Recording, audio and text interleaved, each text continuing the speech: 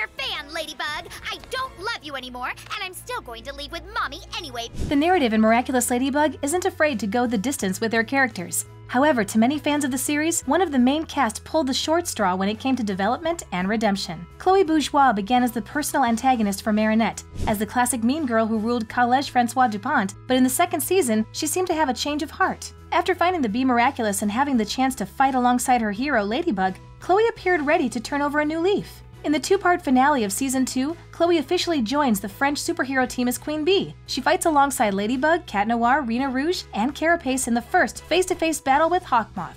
She helped protect her teammates, save Paris, and send their arch-nemesis away with his tail between his legs. Chloe struggled in her personal life, but it was clear that her role as Queen Bee positively influenced her behavior and how she interacted with others. That's why Chloe fans were devastated when she began to fall back into her old ways in Season 3, until the finale Miracle Queen, where she fully aligned herself with Hawkmoth and Mayura. To many fans, the reverse of her character development didn't make sense, as her negative behavior worsened in the following seasons. However, there may be an explanation for why Chloe's character went downhill so fast. And so today we're delving into a theory inspired by Tumblr user Dragon Girl Phoenix Warrior. Chloe began slipping before Miracle Queen, but the episode appeared to be the final step to her ascent into villainy. Chloe's behavior was decidedly worse throughout seasons 4 and 5, and we think her exposure to multiple Miraculouses could be the cause.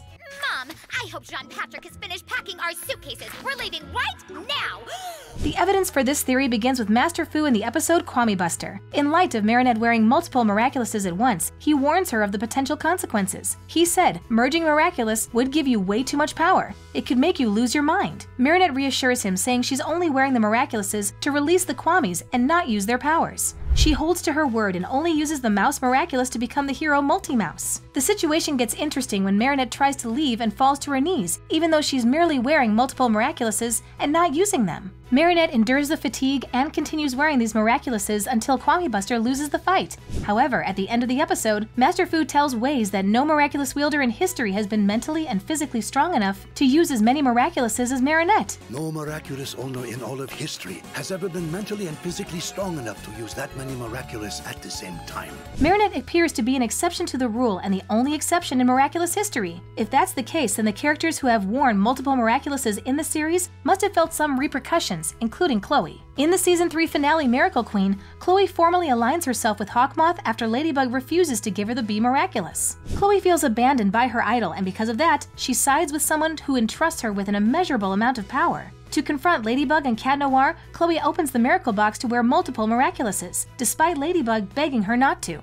Like Marinette and Kwame Buster, Chloe doesn't activate these Miraculouses, but does wear them for an extended amount of time. We don't see Chloe faint or exhibit physical distress in those moments, so her consequences may have bordered on the emotional and mental side. Master Fu claims wearing multiple Miraculouses can make a wielder lose their minds. Granted, Chloe doesn't go crazy or descend into madness, but she does become more aggressive, angry, and dangerous. By the time Chloe reaches the end of Season 5, she would do anything to regain the power she had as Queen Bee, including getting the only adult who ever stood up for her, Miss Bustier, fired from her job, taking over Paris once her father resigned as mayor, and pushing away her only friend without a second thought. The episodes Confrontation, Collusion, and Revolution show Chloe at the height of her arc as an antagonist.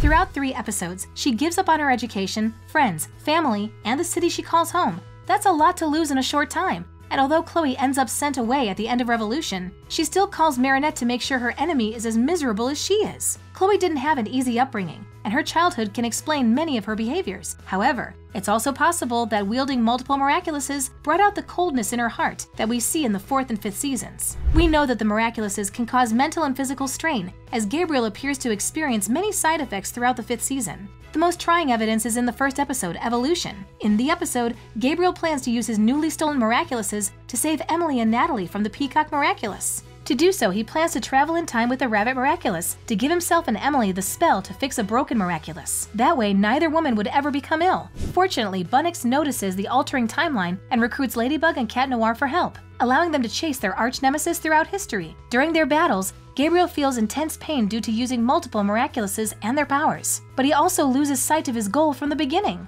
I have nearly all of the miraculous, including the one of evolution granting the power of time travel. Gabriel has the chance to save his wife and best friend in one fell swoop.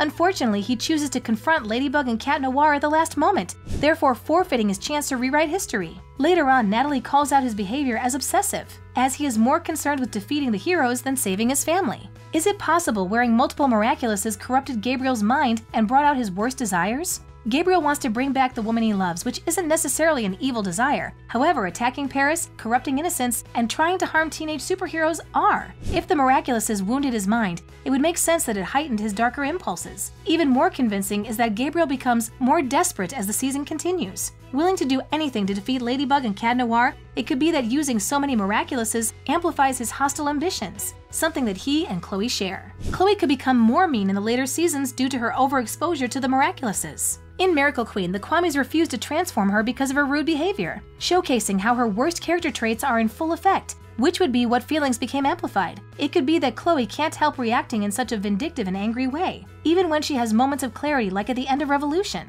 when she considers calling Sabrina but realizes how her actions pushed away the only friend she had. Let me go! I haven't lost yet! I still have my robots! To finish this theory, we must address the exception to the rule, Marinette. How could she wear multiple Miraculouses when no one else in history could?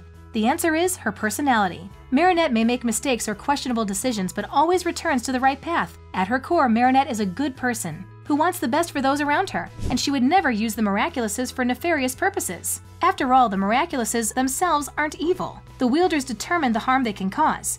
Gabriel uses the Butterfly Miraculous to make villains, Chloe uses the Bee Miraculous to control others, and Joanne d'Arc uses the Ladybug Miraculous to help fight in the 100 Years' War. It seems likely that the Miraculouses, like all sources of extreme power, bring out the best and worst traits held by their wielders. It just so happens that Marinette is a force of good, which makes her a fantastic ladybug. In the case of Chloe, she grew up in a separated family, with a negligent mother and a father who endorsed her spoiled behavior. She learned that being mean helped her stay on top and receive the attention she craved. These behaviors began in Chloe's childhood. Unfortunately, the Miraculouses may have made them worse. If the series ever allows Chloe to return, she may have learned from her past mistakes. However, like Gabriel, it may prove difficult for Chloe to abandon her negative thoughts, feelings, and desires.